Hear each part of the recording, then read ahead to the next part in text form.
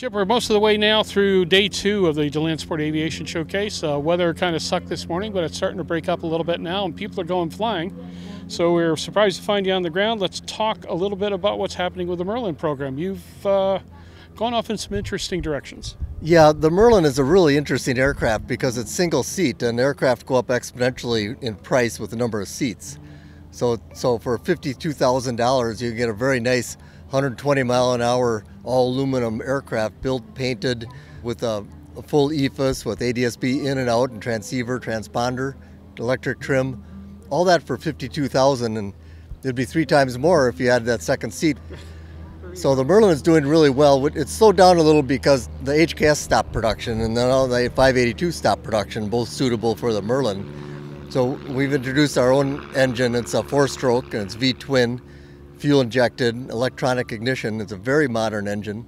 It's used by the thousands in ATVs and snowmobiles and motorcycles and that type of UTV vehicle. So it's very well tested, been on the market for years, and we're just the first to bring it in quantity and adapt it to aviation. And we do that by having a reduction drive built for us in India and a custom-made propeller built for us in Slovakia to put on our aircraft built in Czech Republic. Well, this particular aircraft, though, is displaying some interesting technology. What are you doing with an electric propulsion system as an augmenter? Well, that's two-part. Just to be clear, this is an ultralight, and it has a gas engine. And we have a version with an electric engine, a 30 kilowatt, that flies for an hour.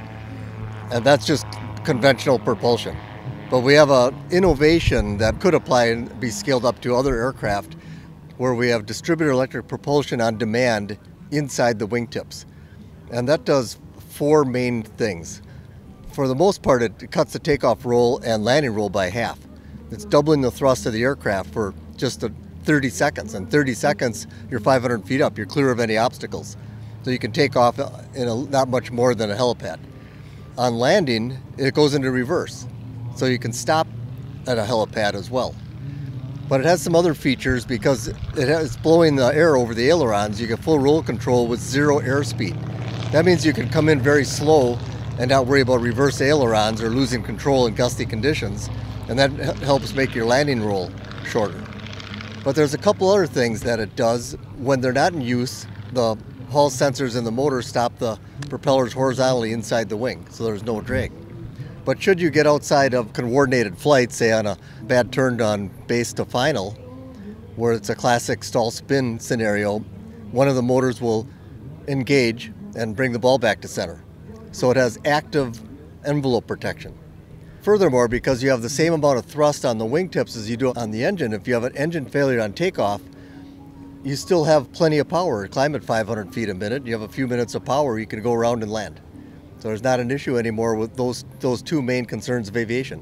And when will this technology be available commercially? Well, that's an excellent question. I have no idea. We're just testing it. We've done a lot of work on it. I work up in Dayton. It's because this work was funded initially by the Air Force Research Lab, where I've been doing several projects over the years. They're right next to Wright-Patterson. We've proven it, we've written it up, and we have it patented. And now we're just going into implementation and seeing how well it works and expanding the envelope of its utility. Well, somewhere down the line, you've got to invite me to come out and fly it. It sounds interesting. Yeah, okay. We're based in South Lakeland Airport. We also have a build center at Dayton, Ohio, and we have a 3rd one now starting in the Mobile area, Alabama. All righty. Chip, we appreciate your time joining us on Aero-News, Airborne, and Aero-TV. Thank you. Okay, thank you, Jim.